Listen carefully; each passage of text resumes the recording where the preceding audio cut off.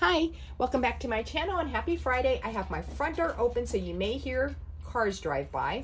The ticking that you hear is a Haunted Mansion clock from Disneyland, and that's Bruce playing with the doll. Bruce, let me film. This is going to be a very quick video. I just wanted to show the difference between the cousin, brand new, and then what it will look like if you put photos, magazine cuttings. Bruce.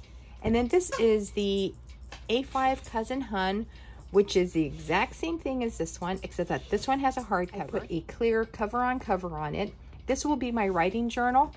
And other than maybe like a few stickers or maybe washi tape, this one I am hoping when I show this to you next year, it's gonna look like this. I don't want it thick at all. That's Bruce's toy. I don't know if you can see it. Okay, you want it?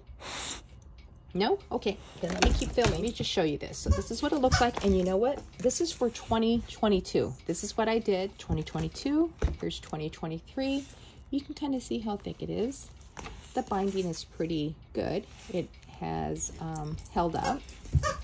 And if you watched my video of my 5-year A6 that I filmed at the end of last year, the binding for that one didn't hold up, but I don't think you're supposed to insert photos for 5 years on almost every single page.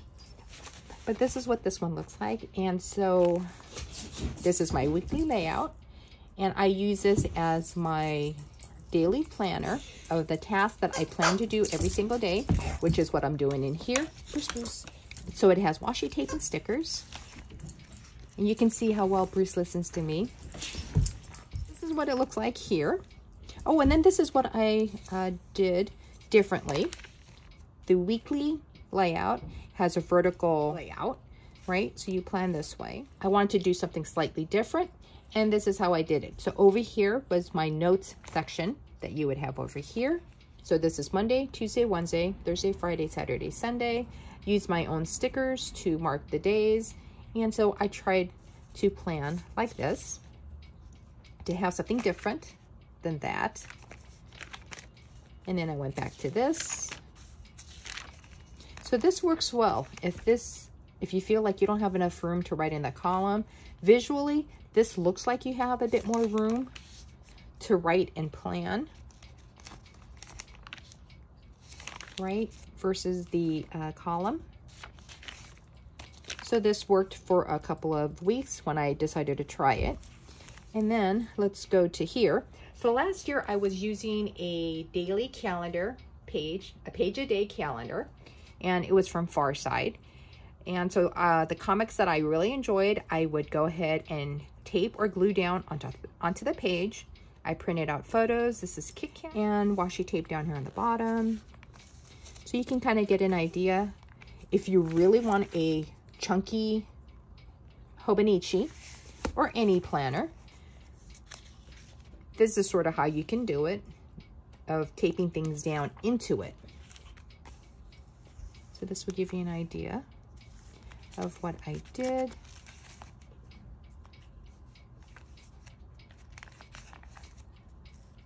This is the Hobonichi paper that I taped in.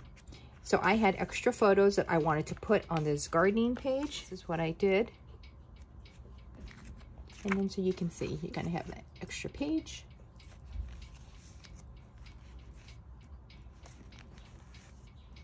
And then on the blank monthly pages, I use it as a currently page. So this was 2022. So let me just do a quick flip through of this one. So this is the weekly page. Again, tasks that I am going to do for that day. I would list them down. Washi tape, stickers. So for next year, this is going to be the same format. This is what I'm going to do. I am not using a happy planner for next year because I felt like I was duplicating the information on my happy planner into my cousin, and it just took up too much time to copy the information from one place to another, which is why I'm not showing the happy planner anymore, because that now has become my catch-up planner, where at the end of the week, I go through this, and then I copy this information into my happy planner. Now this is my daily pages. So as you can see, I cut out magazine, recipes. I would tape it down if I had nothing interesting to say, or no photos to put down. Here's Kit Kat again. This is the monthly layout. In this particular case, since it was Easter in April, I just went ahead and put down this Easter basket and just decided to call it good.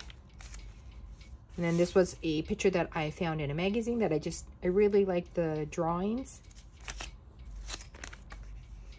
And this one I think had more photos and magazine cuttings than tip-ins.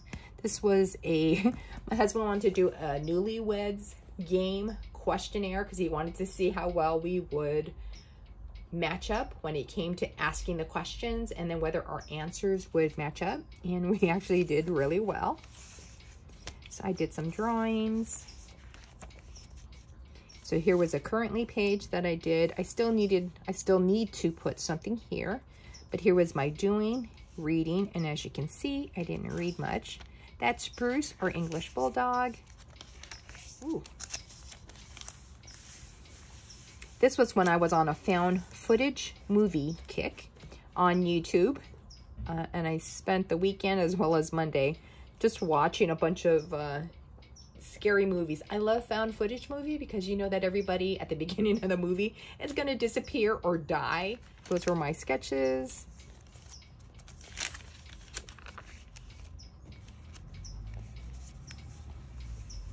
Some stamps. So that's just a quick look of that chunky cousin. If you liked the video, give it a thumbs up. If you didn't, give it a thumbs down. Subscribe if you'd like to see generally after the pin videos of my Hobonichi. And I hope you guys have a great weekend, and I will see you later. Bye!